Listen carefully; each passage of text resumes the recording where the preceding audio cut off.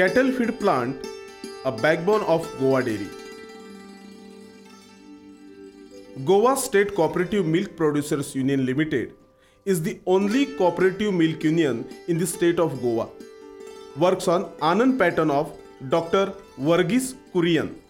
When we think of dairy, naturally we think of cows, buffaloes, and of course milk. Goa Dairy has its own infrastructure like dairy cooperative societies, bulk milk coolers, processing plant, expert team of veterinary doctors, and cattle feed plant. For a small state like Goa, nowadays the condition is such that there is lack of fodder grounds for cattle grazing. So, ready cattle feed is the only option remaining for the dairy business. In Goa, milk animals are completely dependent on cattle feed manufactured by Goa Milk Union.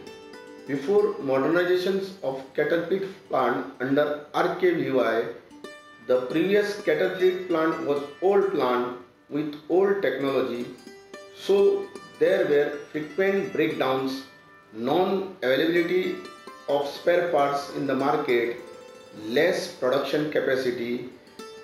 Because of that, we were facing lot of problem which was reflecting in non-fulfillment of cattle feed supply in time.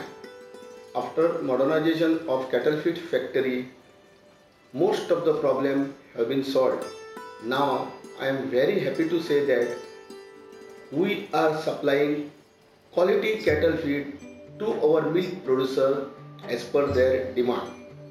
This is modernized cattle feed plant of Goa Dairy under scheme of central government at Marwasodo, Usgaon, Goa. It is the one of the best cattle feed plant in India with computerized batching system and use of advanced technology. Let's have a look at working of this plant. Raw material required for production is received from various parts of the country. Received vehicles are registered at security gate and then weighed. After weighing, the truck are taken to the raw material storage godown, where raw material is sampled, unloaded and stacked, mentioning GR number. The raw material used for cattle feed plant are de-oil rice bran, rapeseed extractions, rice polish fine, cotton seed extractions, maize, chia extractions, cereal mixture, wheat bran, urea, mineral mixture, salt, calcite powder, molasses, vitamin A, D3.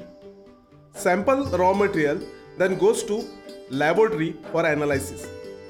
This is well equipped laboratory of cattle feed plant. Here, various raw material samples are analyzed for parameters like crude protein, fiber, ether extract ash, moisture, acid insoluble ash, etc. These parameters are required for formulation of various type of feed like high protein, high energy, pregnancy ration, calf ration, etc. This is the new enclosed electric substation with load break switch, 630 kVA transformer and main distribution panel. Here we can see the 1 ton wood fire IBR boiler which fulfills the requirement of steam for cattle feed plant.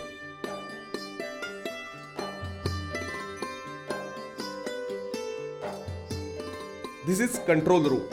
From here, all the production activities of plant are monitored and controlled, starting from intake of raw material till packing of finished product.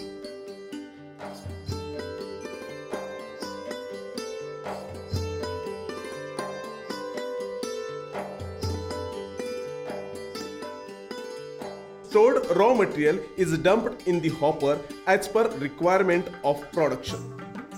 Raw material from hopper goes to required bin through conveyor, bucket elevator and cascade magnet. In the cascade magnet, the raw material gets filtered. After reaching of raw material in required bin at top, as per the formula fed in the computer, batching takes place in batch hopper fitted with load cells. 1 metric ton batch then gets released and goes to drum sieve for separation of powder. Separated powder goes to powder bin and big size raw material goes to hammer mill for grinding. Grinded powder raw material also goes to powder bin for forming full 1 ton batch. This batch is released to the batch mixer for uniform mixing. Mixed batch is then taken to mixed feed bin and then to molasses mixer, where molasses get mixed uniformly in the batch and taken to the pellet mill, where pellets are formed by adding sufficient quantity of dry steam at 70 degrees centigrade. On this final stage, ready pellets are hot, so they are cooled in pellet cooler. After cooling, the pellets are sieved in pellet sieve.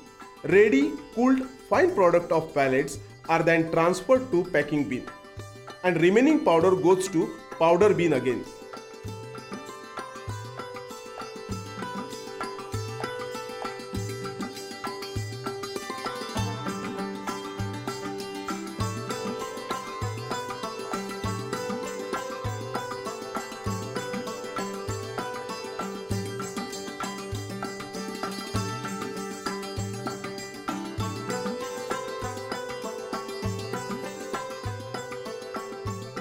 These packed cattle feed packs are then stored in finished products godown and dispatched to dairy cooperative societies as per their demand.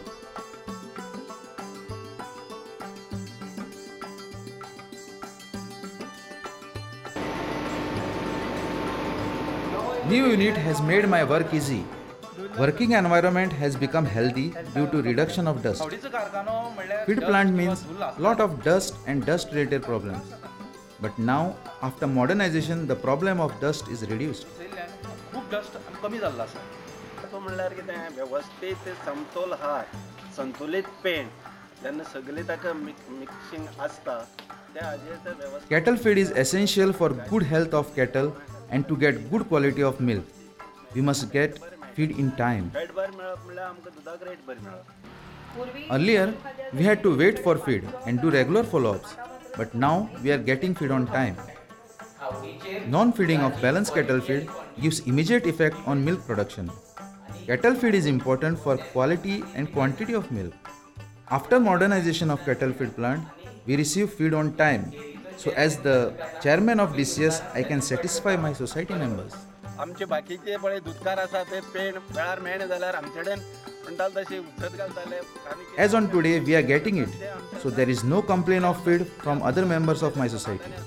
तांचो आमचो रोस घेवपाचो तो Urla. On the behalf of my board of directors, all the member cooperative societies and my staff, I take this privilege to thank the Government of India, the Goa government and Goa government agriculture department, because they have given us the modern cattle feed plant with most modern techniques.